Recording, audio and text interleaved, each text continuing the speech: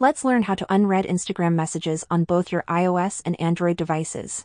Instagram's direct messaging feature allows you to communicate seamlessly with friends, family, and even your favorite influencers. But what if you accidentally read a message and want to keep it unread? Then let's learn how to unread it.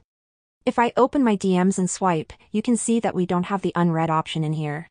And that's why we need to switch to a professional account.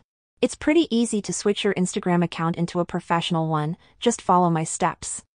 We need to go to our Instagram profile and open our settings and privacy. When you open them, you need to scroll all the way down to the account type and tools. Then switch to a professional account right here. And you just need to go through these steps in setting up your account. And when we do switch, you'll see this professional dashboard right here, which means we've successfully switched our account to a professional one. And when we now go through our Instagram DMs and swipe, we will have the unread option and we can unread messages on Instagram. Thanks for watching, and I'll see you in the next video.